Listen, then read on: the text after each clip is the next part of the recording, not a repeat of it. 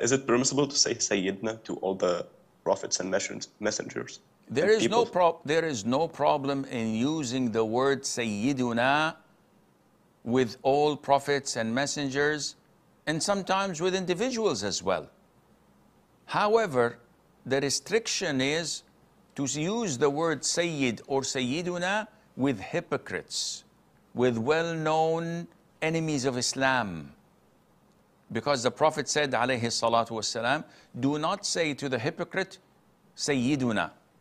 Because if he is, then you've angered your Allah. How could such a hypocrite infidel be your master or your Sayyid?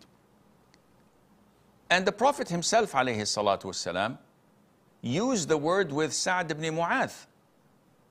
May Allah be pleased with him, who was the head of the Aus, Bani Abd al-Ashhal.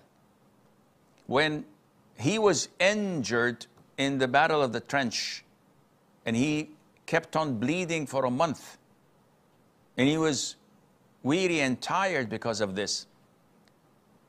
And when the Prophet wanted to rule, alayhi salatu wasalam, and judge the fate of the Jewish tribe of Bani Qurayza, they said, we accept the arbitration of Sa'd ibn Mu'adh. May Allah be pleased with him. So he came when he felt that he's a little bit healthier.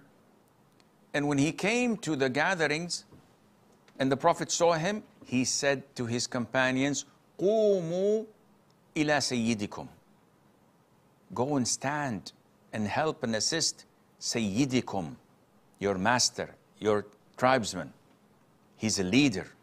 So the word Sayyiduna is permissible, inshaAllah, as long as it is not used with hypocrites, and Allah knows best.